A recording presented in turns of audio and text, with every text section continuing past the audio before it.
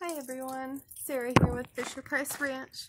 Sorry, I was falling off the roof. We don't have a gutter there by our door. First off, hit that subscription button and the notification bell for updates on our next videos. So we did get the snow last night. We got about 6 inches. You can see some still behind us. It is melting pretty quickly, but it's actually kind of flurrying a little bit right now. But today I thought I would talk about the weather and what we are going to be doing later on this next week. So it's supposed to get really warm in about 2 days, and it's going to be sunny.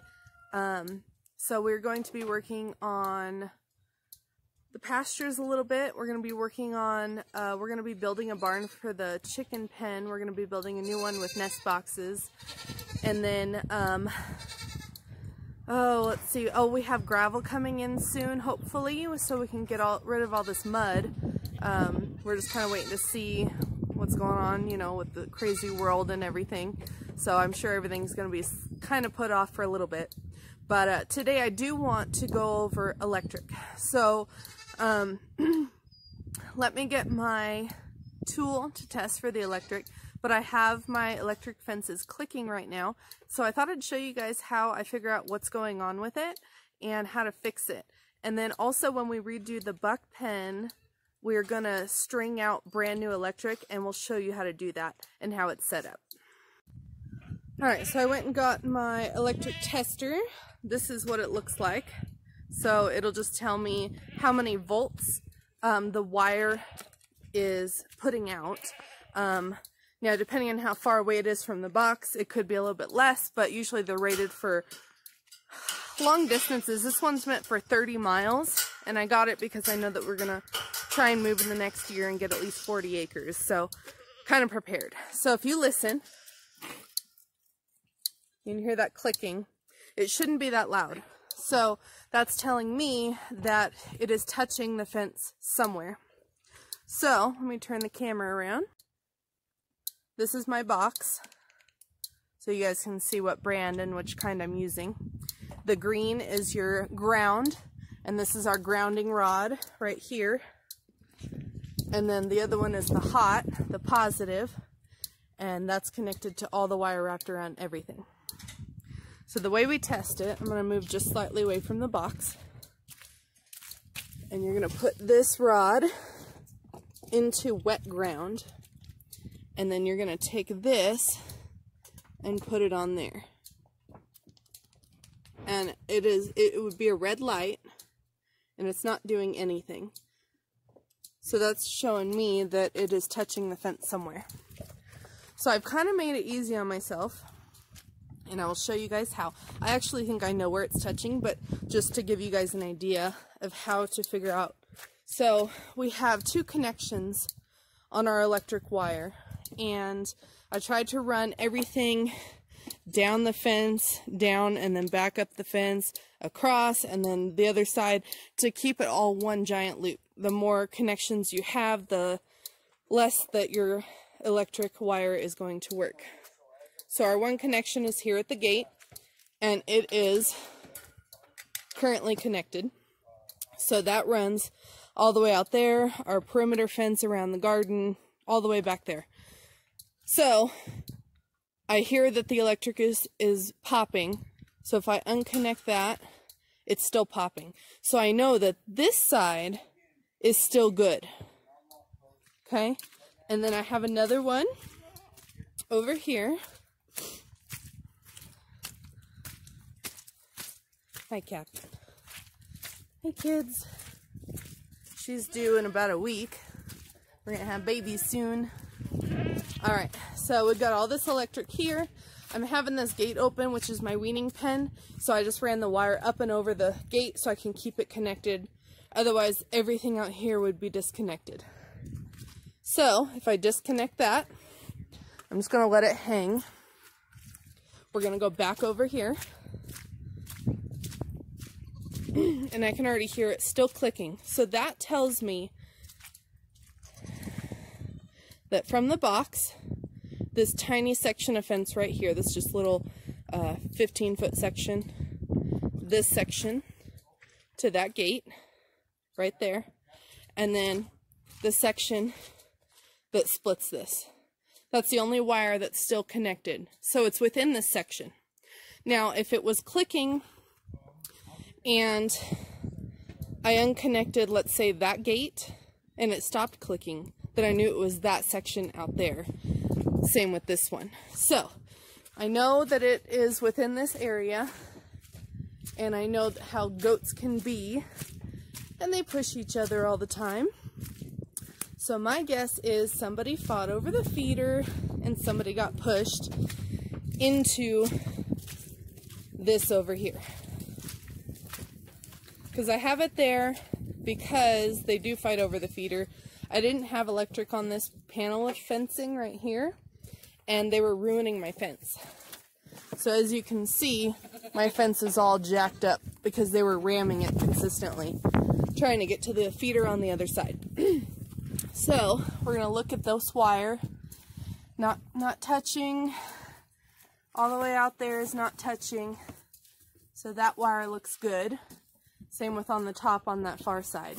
So this wire on this side, we're going to look at it, make sure it's not touching, and to me, it's touching right there. So we're just going to pull that out. See, now it's not touching. And now we're going to go back to the box and listen. So like I said, when we do the buck pen, I'll do a more detailed electric fence video on how to completely set it up from start to finish. But this is just how to figure out how your fence isn't working or why it's not working. So here's our box. And now you can see it's not as loud. So that's where it was touching. Another reason why yours might not be working, even if it's not clicking and you're not getting any volts, sometimes your grounding rod either isn't deep enough or it's not wet enough. So now I'll quickly show you my tester. All right. Stick that in the ground.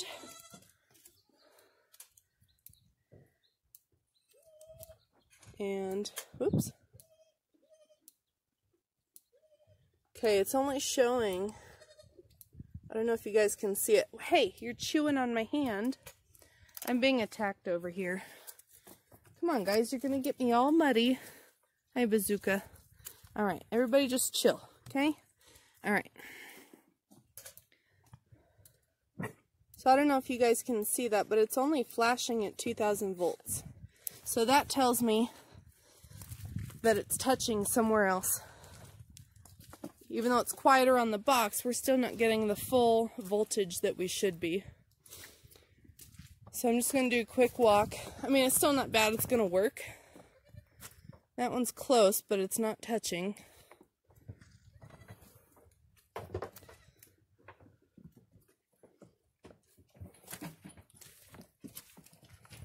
See if I can squeeze through there. Alright. So we're going to double check this side again, because this is typically where they tend to hit the hot wire. And I'm not seeing it. I did have one other spot. Captain was just checking on his little kids. He's doing very good with them still. Aren't ya? Yeah. Alright. But I did have one other spot that I put some clips to fix it. And I thought I'd fixed it, but we'll just double check. And that's over here. Along here. Let's see. I just want to make sure it's not touching somewhere else. Now sometimes, if your fence is touching a big area, like let's just say make sure that's still disconnected so I can touch this. Let's just say this whole thing was laying against the fence like that. It won't click at the box. It'll just not have any noise. And that's telling you that it's either touching multiple places or a big area. So this all looks good. Go over here. Yeah, that all looks fine. Alright, so what I'm going to do is I'm going to connect this one And I'm just going to make sure that we're still getting voltage over here.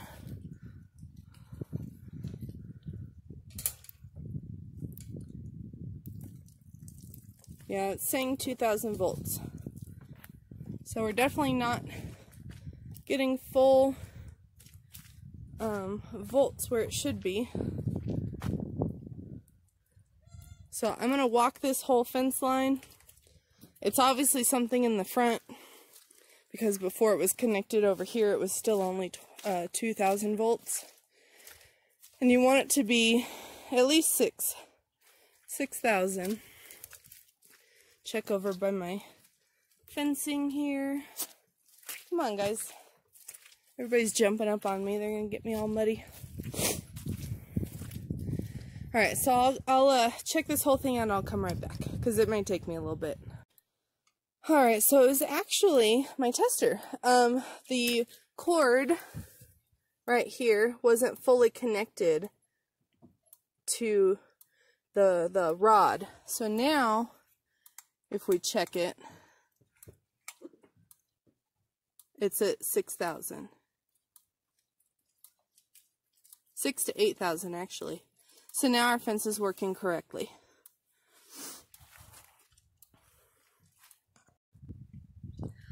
Alright, so I hope that was helpful for you guys. I know it can get really frustrating with the electric fence when it's not working like it's supposed to.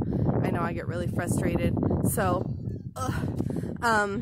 anyway, if you guys have any comments about it or questions, definitely comment down below. And I got to get everybody fed real quick. So we will definitely see you guys next time, and make sure to hit that subscription button.